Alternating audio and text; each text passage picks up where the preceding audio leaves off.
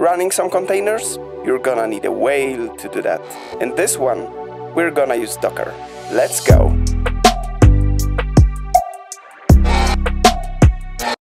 Today we're gonna take a look at JWT Decoder Challenge from this year's Hackers Playground organized by Samsung Security Tech Forum. Author says, I'm studying Node.js web programming. I wrote simple JWT decode website with popular Node packages. Using recent packages, I am certain that there is no severe security issue. Well, we're gonna find that out. Provided source code contains Docker files needed to run this locally, and this time we're gonna try to use it this way. Docker is the most popular tool for containerization. This means that we can use it to run our apps in the separated environment similar to a virtual machine. In my case, I'm running Docker on macOS, but the system inside the containers is Linux. The huge advantage in comparison with traditional virtual machines, though, is performance. Containerized environments does not need to have a separate system instance for each running VM. Instead, with its layered architecture, it shares more resources between containers while still preserving proper environment separation. Another advantage is that machine configuration is easy to share. Docker files are like a recipe for creating a container image. With a series of actions to perform can be turned into an image using docker build command. Then, with docker run, we can start container that's based on that image. Container is an image's running instance. Let's take a look at our Dockerfile. At the top, we can see what is the base image that will be extended. Then, application files and the flag file are copied from local file system into the container. We can see that the flag will be stored in machine's root directory. Expose says that the port 3000 should be accessible from the outside of the container. User and workdir sets the user account and initial working directory for the commands that will be run in the remaining part of the build process. Run allows to execute system commands. In this case, it installs all necessary node modules for the application and sets proper file permissions for both application code and the flag file. Last command, entry point, tells what will be the main process for this machine. In this case, it's Node.js running the application code. Normally, we would use docker build and docker run commands to start it, but the challenge includes docker-compose file that will make it a bit easier for us. This YAML file is an instruction how to build and run one or multiple connected containers. It can create virtual networks, manage port bindings, and internal routing. In this case, we can see it says we're gonna use one container running as JWT decoder service. With build section, we specify that it should create its image using Dockerfile located in the same directory. Ports says that the port 3000 in the machine should be available under localhost 3000 in our host machine. We can type dockercompose app. It took a moment to build, but the server is now running on port 3000. Opening it in the browser, we can take a look at the app itself. It seems to be a simple application that decodes contents of provided JWT. We can click apply and see all parts of JWT token in its plain form. I was talking more about the structure of JSON Web Tokens in one of my previous videos, featuring right now in the top right corner.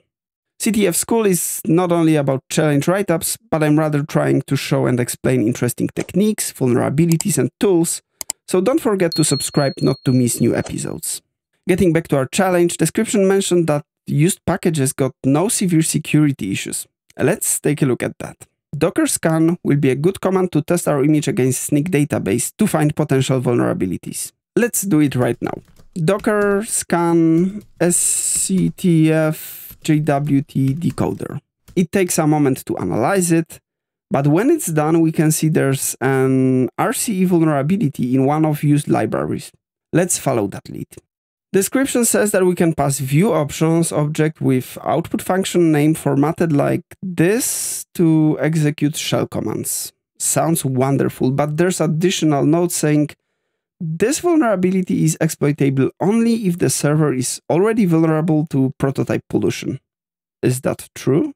Looking into the application source code, we can see it's fairly simple. The JWT decode is provided via cookies, which seems a bit strange, but okay. The JWT cookie is assigned to raw JWT variable. Then the token is parsed, and header, body, and signature fields are assigned to it. Finally, raw JWT is passed to the render method, where EJS library puts all this data into the template.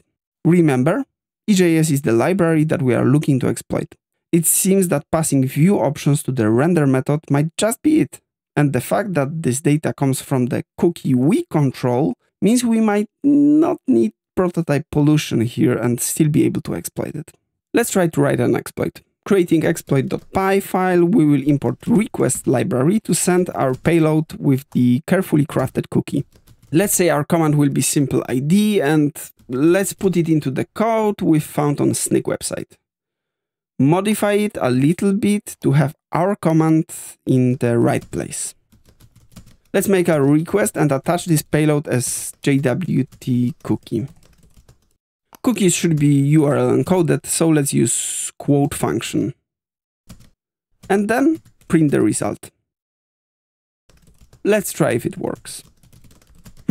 Nothing happened, but we don't know if our payload was correctly interpreted. Here comes an advantage of running it locally with Docker. We can modify the challenge code a little bit to give us some extra insights. Let's say we want to see the raw JWT variable right after cookie value is assigned to it. Let's start our container again, but this time with the build flag to make sure that our code change will be applied. And run the exploit. It seems to be a string. We need it to be an object containing settings field with few options inside and so on. Basically a nested object. But how can we pass it to a cookie to be interpreted like this? At this point, I have to mention, this was the part I've spent most time with. Googled it in many forums, but without any luck. No article says how to pass cookie in a form that will create an object, not a string. Some even mentioned it can only be a string. Well, at my last resort, I've decided to look into cookie parser library source code on GitHub. Fortunately, it's a very small library with all the logic wrote in a single file. Browsing it, I found this command. Parse JSON Cookie string. Seems like a way to pass whole objects inside a cookie, doesn't it? In here we can see that if we prefix our cookie with j:, it should be interpreted as JSON. Time to rebuild our exploit. Let's say our cookie will be an object. And we will serialize it to JSON, prefixing it with j:. Let's test it now and see how raw JWT looks like. Oh, now it's better, but the command result was not displayed. Seems our RCE is blind. Not to worry though, let's try if we can take the flag file and send it with curl. Modify our command a little bit to be curl with method post, attaching binary data from /flag.txt. And let's send it to webhooksite. Webhooksite acts as a log for HTTP requests. We just need to enter it and copy our unique URL. Paste it in here and run our exploit once again. Let's take a look, and it worked. We got the local fake flag. Our local environment should act exactly the same as the remote one. Let's try it on the live server. Change the URL to the one from the challenge description, run exploit again, check our webhook, and here it is, the flag. This time, a real one. So cool! I hope you enjoyed this episode of CTF School. Write in the comments what would you like to see in next videos. Like and subscribe not to miss any new episodes. Thanks for watching. Bye bye!